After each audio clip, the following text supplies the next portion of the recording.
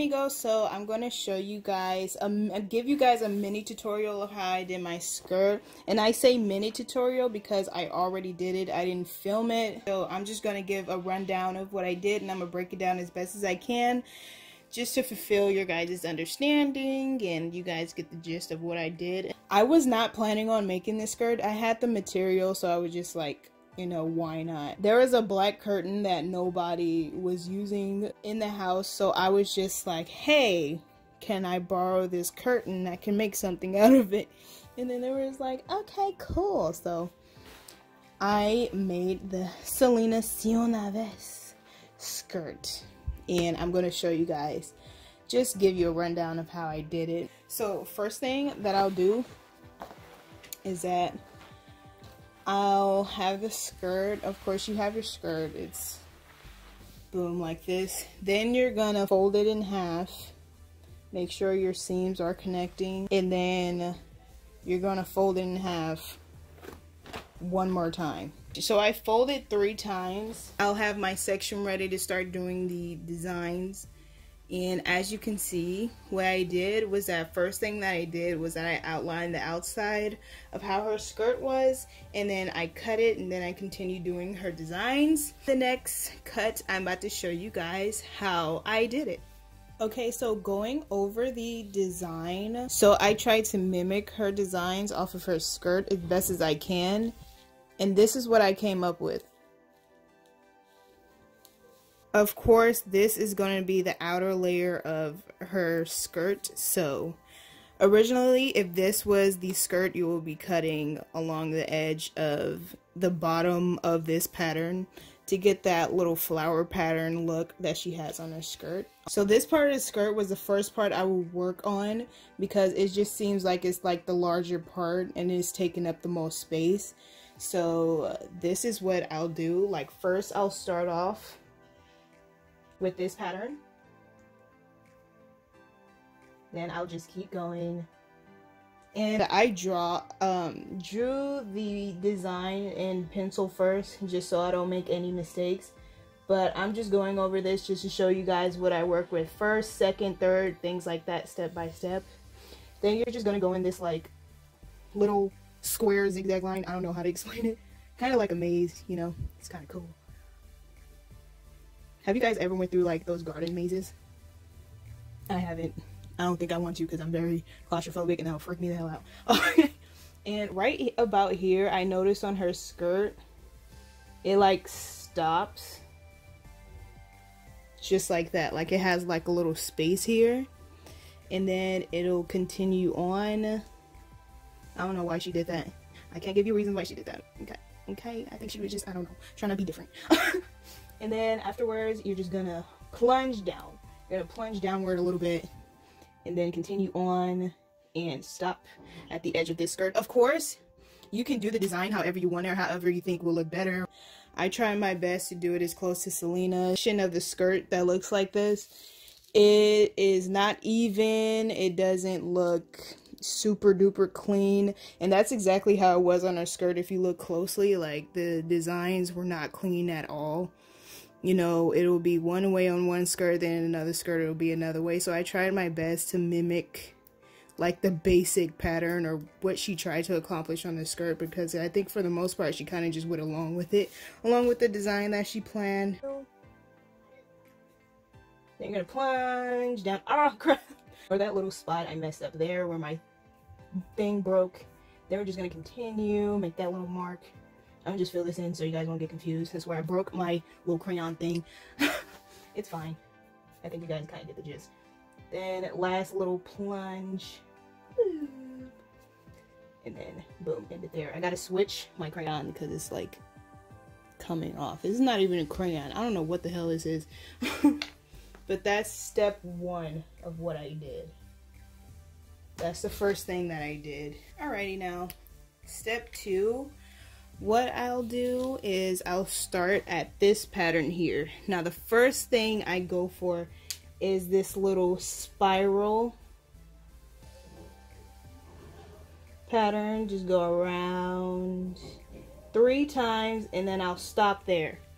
That's what I'll do. I'll just leave it hanging just like that. Okay, so that's the first thing I'll do. Then after that, I'll go into these little flower petal looking patterns down here, and I'll start the one right in the middle,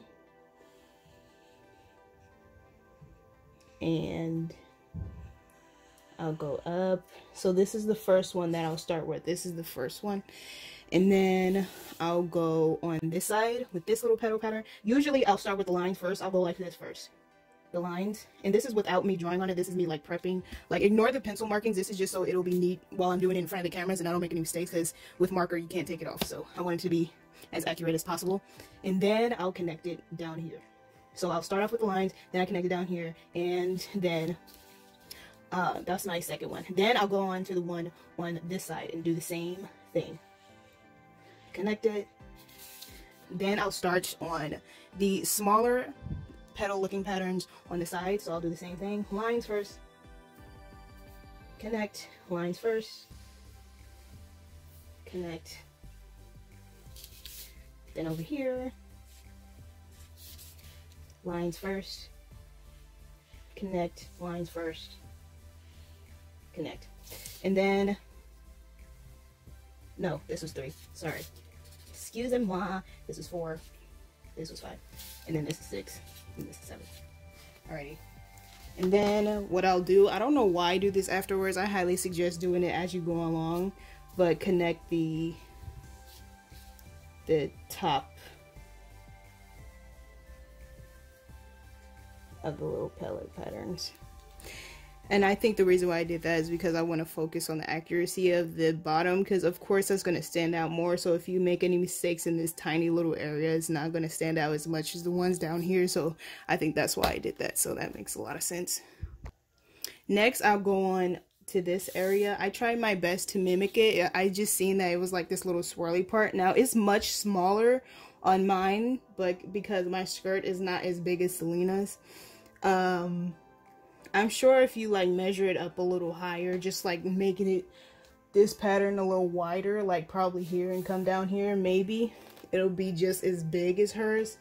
But I couldn't accomplish that, so I just went with, you know, the skills I got for right now. So basically I'll start off like this, and then I'll connect it to the spiral in the middle, and then I'll continue on from the inside, and I noticed that there was a second line and go there. So I'll do this side, and then I'll go on this side and do the same thing. And then connect it.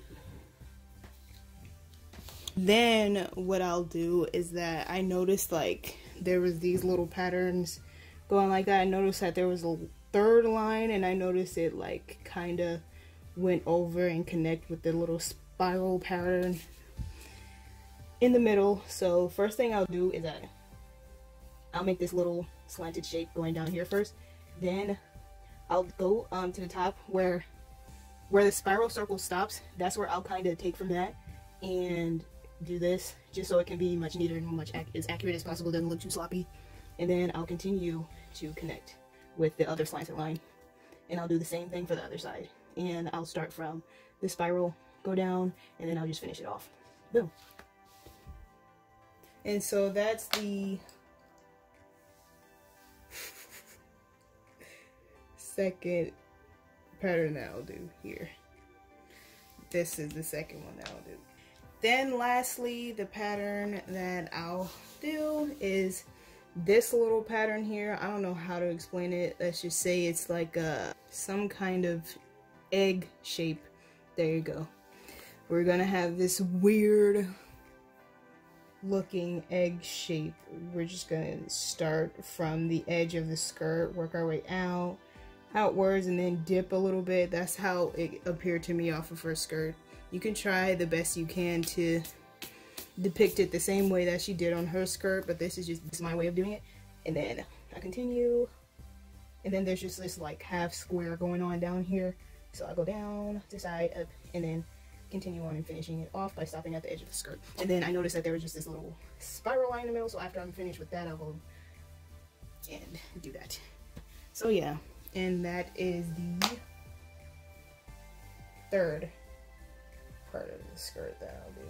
So this is, can you see? So this is the first pattern I start off with. This is the second one, and this is the third one. Alrighty, so there you go. And the little line, I'm gonna just finish that off so you guys won't be confused with the lines that's going down here. This is just the edge of the skirt. That's what I accomplished on the skirt part of the pattern, and it'll look like this. See how I start off with my spiral squiggles, just like this here. Then I have the little spiral with the flower patterns going on here. It's like down there, and then I finished off with this little pattern here, which is that. And over here, what I did with this little half circle going on, I just used that as a fill-in because I just didn't like the little naked space that I was just leaving on the skirt. And I think that was because I wasn't really accomplishing, or I really wasn't taking advantage of using up some of the room with this pattern. But of course you don't want to use too much room because you want some more space to do this pattern, and of course this pattern. Probably stop at this pattern once you get here and continue on with the line. Probably stop at this little spiral before you do the last three. I highly suggest drawing this spiral so you know where to stop and you know your measurements, because you might do it too big and you won't be able to accomplish this pattern down here. And you know, as a lot of Selena fans are perfectionists, so I don't think any of us wants that. So just try your absolute best to take advantage of this space, but not too much because you want some more space down here. Notice on Selena's skirt, she also has a pattern, it's a high-waisted skirt, so there's like patterns going on up here as well. What I came up with here, this is what I came up with. Now ignore that for right now, focus on this part. See, this is her little high waistband on her skirt, and the first thing I did was that I drew this little part first, right in the middle. The next thing I do is that I'll start connecting the lines at the bottom. I just feel like it's much easier when it comes to measuring the width. Of course, you don't have to be 100% neat. And next thing you want to do is that you want to start off with this little pattern here. I was having some difficulty with this one just because of how the pattern is. One side it'll be, you know, it look nice, it's up here, and then the other side it'll be like way down here, way up here. So you want to make sure that you want to do your absolute best. If you mess up, like I said, do not freak out. It's not the end of the world. You'll be fine. And then I'm going to do the same thing on the other side, and make sure that your lines in the middle is kind of coming down far, just to make it so it doesn't look too empty up here. And you want to continue on with this, and then again with this, and then I'll do it one more time in the middle, and then I'll bring the lines down. So ta-da! If you look at this pattern, you know, it is probably the easiest looking pattern. I mean, it is easy, it's pretty easy, but here's the thing. Down, and then it kind of goes underneath this pattern, so make sure you have some room here as well. If you don't freak out, it's completely fine. And there's a line continue on from that pattern, and then if you notice, you know, it continues on onto another line. It's not continuing on from this line. So the connections and where the lines were connecting with this pattern, it was confusing, so confusing, and I had to start over on some of the parts because I'll mess up and I'll accidentally connect this line with that line, this line with this line. I'll connect this pattern with this little pattern that's going on here. Next, you want to continue on here, and then there's this little line going downwards, and then continue on, and then I stopped here, and then I started working on the inside. And on the inside, you'll see there's this little line like almost a spiral but not completely, and then it's like it transitions into this rectangular spiral. I can't really explain. Of course, you want to continue on. Boom, bada boom.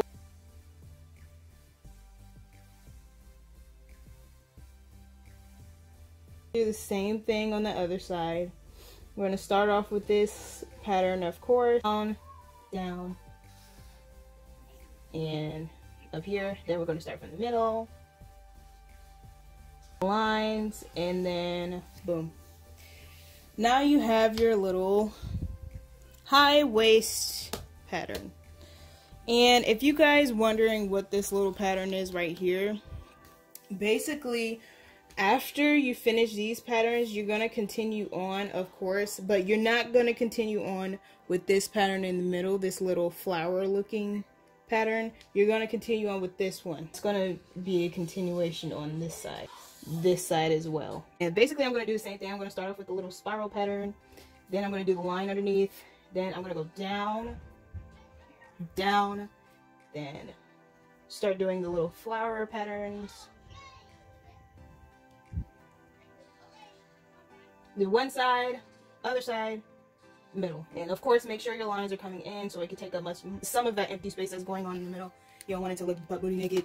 This pattern, this pattern, then this pattern, then this pattern. Then it's just gonna be like this cycle.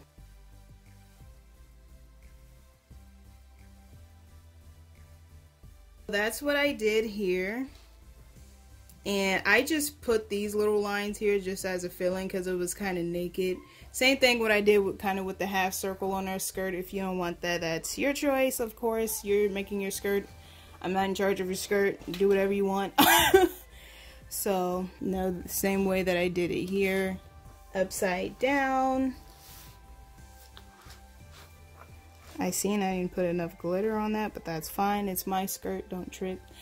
And so after I was done, how I put the glitter on and everything, I basically traced the pattern that I drew on my skirt. However you draw on your skirt, it doesn't matter. Use a marker, use, I don't know, whiteout makeup. I don't care. It's your skirt. It's however you do it, however you draw your pattern. With me, I use a marker, which was really stupid. I used like a red, like a dark marker, so it didn't show up. I mean, any marker you put on the skirt, on a black skirt, it's not going to show up. So I highly suggest putting something that's very pigmented on there.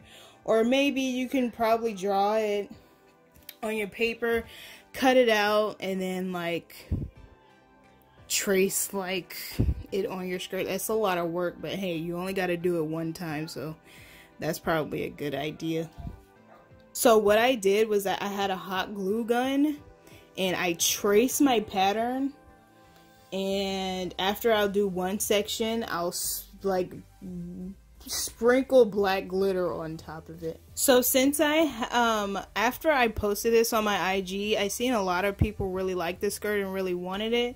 So what I did was that I posted a listing of the skirt. So what I'm doing differently to the skirt that I'm making for one special person who will get it first, I'm basically going to use a much more durable glue. I'm going to place the glitter on it, and then I'm going to use a coating that'll help keep the glitter from falling off of the skirt as much. Working with glitter, of course, there's going to be some fall off, so there's nothing that I can do to prevent that. I can just help cause less glitter fall off by adding some coating and using a much better glue than a hot glue gun. And on my listing on Etsy, I posted it already.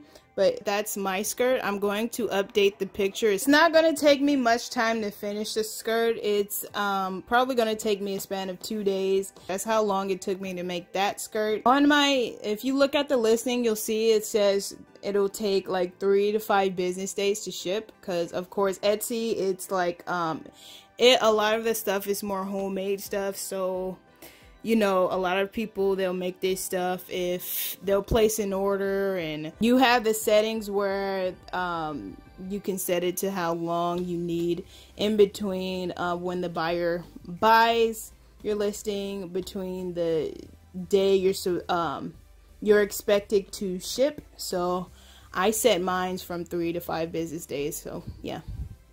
This is going to be the only Selena vest skirt that I make. I only have material for one skirt, so I'm only going to make this one skirt. And I'm going to try and actually take my time with this one. The way I did mine, it was kind of rushed.